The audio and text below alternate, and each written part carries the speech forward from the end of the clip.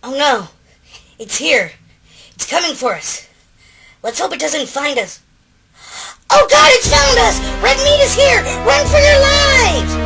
Hold up! Is red meat really as bad as the recent hype has led us to believe? Find out today on The Science of.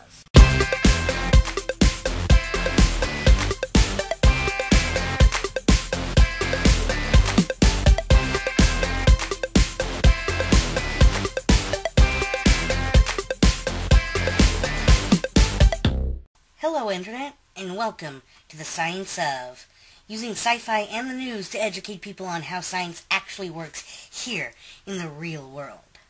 As many of you have heard by now, the World Health Organization has come out with a press release yesterday stating that it's warning people not to eat processed meat, saying it can cause cancer. Bad news for bacon and sausage lovers. The World Health Organization says those foods can cause colon and stomach cancer. Processed meat, like bacon, sausages, and cold cuts, cause cancer. The World Health Organization says processed sausage and hams and red meat caused an increased risk for cancer. Here's a story that's taking over social media this noon. We're talking about a new study that links processed meats and red meat to cancer. It's been all over Twitter and Facebook recently, and vegetarians and vegans have been having a field day with this.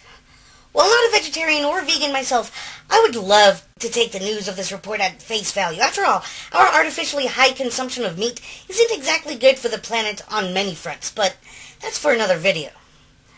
The obvious question is what the report actually states, because let's face facts here. The news is rarely ever perfectly accurate when it comes to matters of science. And as always, I will have my sources in the description. To get to the matter, we have to get to the press release itself, because that's the only way to determine what it says. I personally never trust commentary on what primary sources actually say.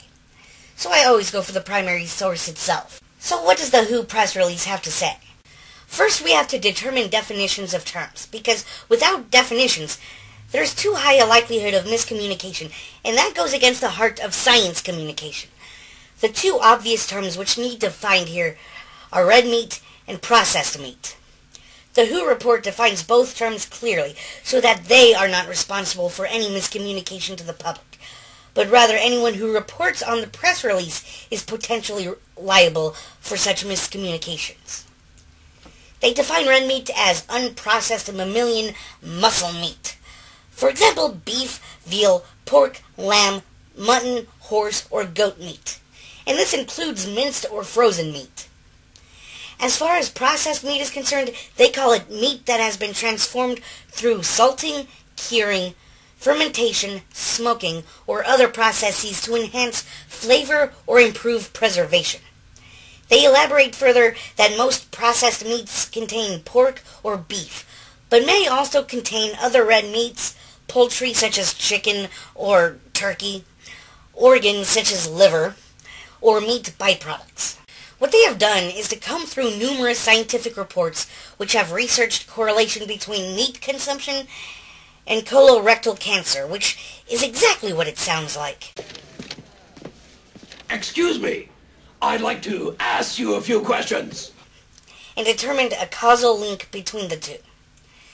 They used this method to determine that there is a 17% increased risk will eventually go down. 17? There's that 17% basket. Per 100 grams of red meat consumed per day, and an 18% increase per 50 grams of processed meat consumed per day.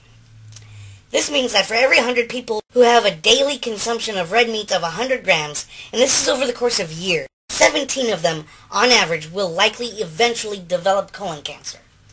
If the daily consumption is increased to 200 grams, then the average number of people who will develop colon cancer doubles to 34, so on and so forth. For processed meat, for every 100 people who consume 50 grams per day, 18 will eventually develop colon cancer. And remember, this is daily over the course of years. And that number doubles to 36 if the number consumed is doubled to 100. How much is 100 grams, you ask?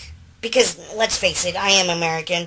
My target audience is American. We typically don't know such things. So, 100 grams is basically this. It isn't exactly a lot of meat, is it? But there's a kicker, at least with red meat.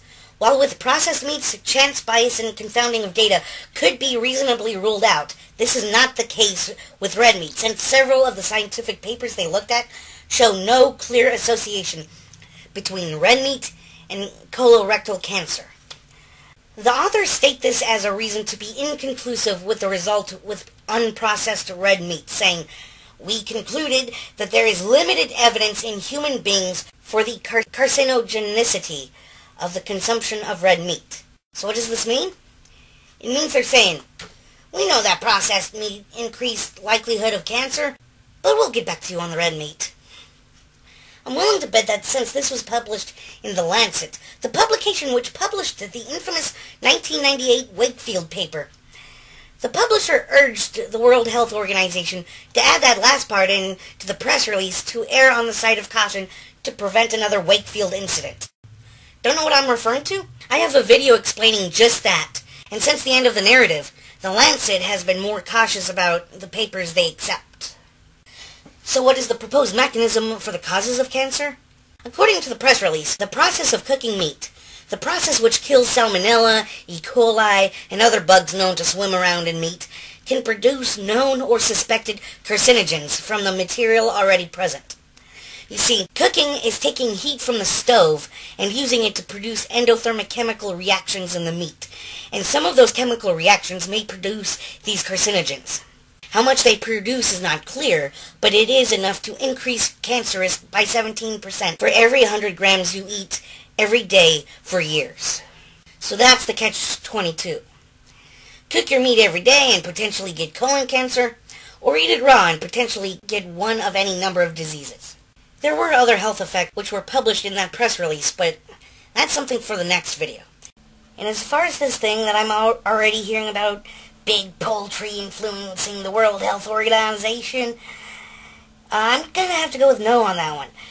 Big beef is far bigger than big poultry right now, and big beef is slowly losing its grip while big poultry is gaining ground on big beef. But big beef is still bigger than big poultry, so big beef not only has more incentive to influence the World Health Organization, but more resources to do it.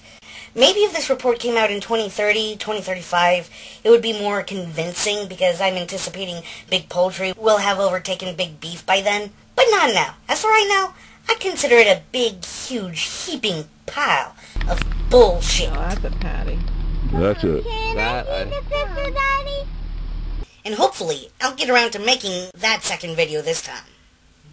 So subscribe to stay informed. Don't forget to like, favorite, and share this video. Follow me on social media, links in the description. And as always, until next time, keep learning, keep growing, and keep improving the world around you.